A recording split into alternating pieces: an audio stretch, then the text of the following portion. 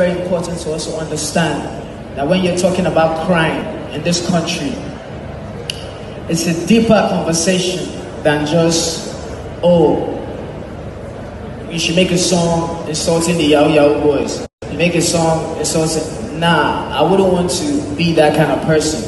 I feel like the kind of person that I would want to be is to lead by example and actually show these kids out there that you can make it from. I just sat here to tell you I made 250,000 naira when I started, and now we're here discussing amazing numbers. All I can do for myself is continue to be successful and touch many lives as I can. I hope that every kid out there looks at this and emulate that and also wants to be great. You're not going to change anything by singing a song and saying, Yahoo, Yahoo, Yahoo, Yahoo. No. You just have to inspire these kids, show them that there's hope.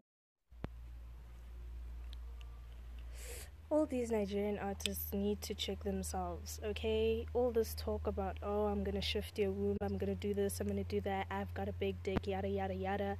Nigga, please kiss my ass. That Beef Links guy, his dick is literally the size of my nose. It's not even funny. Okay, nothing was shifted, nothing was moved. I doubt anything even entered. With a small dick like that, you can't have all the talk, bruh. Nigga, you can't think you the shit when you're not. My vagina is so embarrassed right now. I'm so embarrassed. Like, I'm embarrassed that I even showed my pussy such a small dick. Beef Links, check yourself, bruh. Check yourself. Really, guys? Small dick.